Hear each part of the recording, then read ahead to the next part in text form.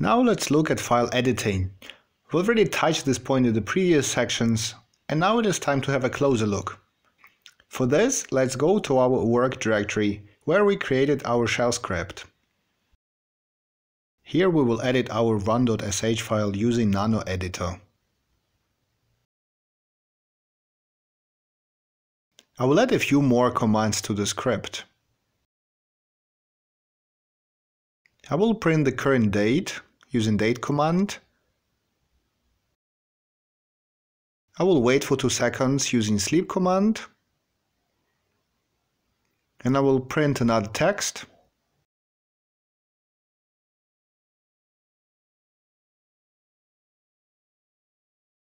And I will print the date again.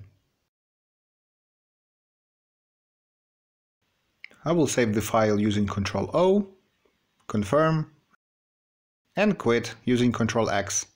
Let's execute the script again.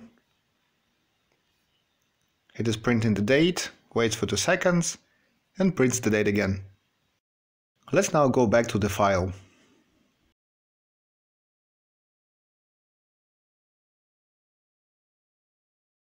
We can navigate in the file in a similar way as we did with the last viewer, using navigation arrows left and right, up and down. We can also go to the beginning and end of each line with combination Ctrl-A and Ctrl-E. We can go to the last line of the file with Alt/ and to the first line with Alt/. We can also search in the file using Ctrl-W. I will type in the echo string that I want to search for. If I press Ctrl-W again and I press Enter, it will search for echo again.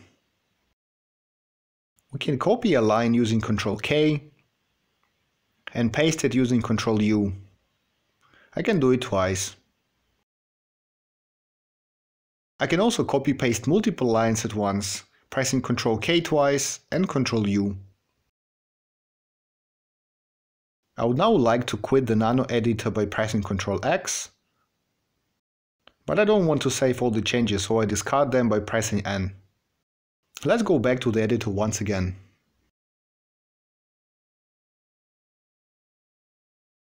In the bottom of the screen you can see some most useful key combinations, such as Ctrl-G to get help. And if I make the screen even bigger, there will be even more commands visible. I will now press Ctrl-G to see the help. As you can see, there are tons of key combinations available for your service to make your work much more efficient. There's quite a funny story behind name Nano. The name is a recursive acronym which gets clear when written nanos another editor. Nano was created as a free clone of the editor called Pico, and as you can probably guess, these applications resemble the names for powers of 10. And Pico stands for Pine Composer, which was the text editor for the mail client called Pine. It is a text mail client. Some people might still actually use it. It was quite useful to check mails when you work on a remote server. In general, text editors like Nano or Pico can be very handy when you don't have direct access to file editing with a user interface. For example, when you work on a remote computer. There are also numerous other editors such as VI, Vim or Emacs. In my opinion, Nano is easier to learn than the first editor as it doesn't have that much possibilities as VI and Emacs have. Nonetheless, later on you will probably want to learn tools for more advanced editing, such as writing code. All of the text editors have their own spice, so to say. I'll press Ctrl-X to quit. There's one more command that I'd like to mention here, which is called touch.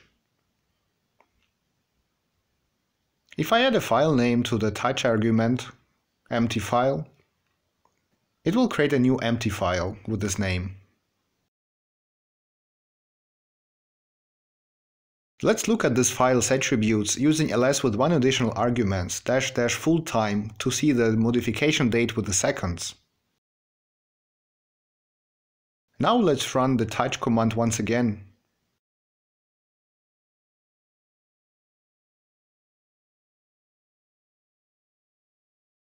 We can see that modification date was updated to the time when the touch command was run last. In this and previous lecture, we looked at how to view and edit files using most common utilities such as cat, las, and nano. Each of these utilities have a wide range of shortcuts for efficient navigation, most common of which I summarized in the cheat sheet. If you want to try out other shortcuts, you can find them in the internet at the corresponding documentation pages or in the blogs. This way you will familiarize yourself with the powerful capabilities these tools have. On a general note, there are so many applications for file viewing and editing, especially when we're talking about working with source code. Depending on the programming language, various applications offer a specific set of capabilities and shortcuts. I recommend you to try out many different editors and find the ones you like most and that suits your needs. It is always nice to know what tools are in your pocket and when it is the time to use them. In the next lecture we will look at file management, to copy and move them around.